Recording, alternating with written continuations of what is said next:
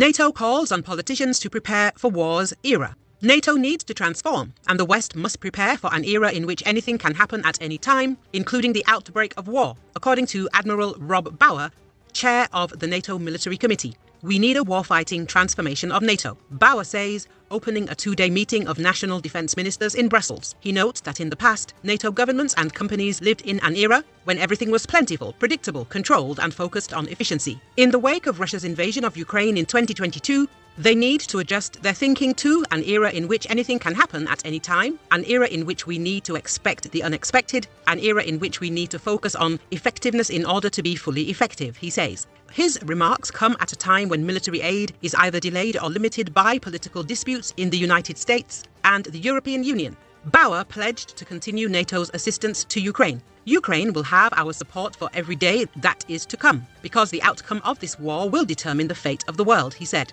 Ukrainian President Volodymyr Zelenski warned that wavering Western support for Kyiv and fears of an escalation of the war with Russia could prolong the fighting for years. Last week, German Chancellor Olaf Scholz criticized European Union allies for what he called insufficient support for Kyiv and called on them to step up their efforts.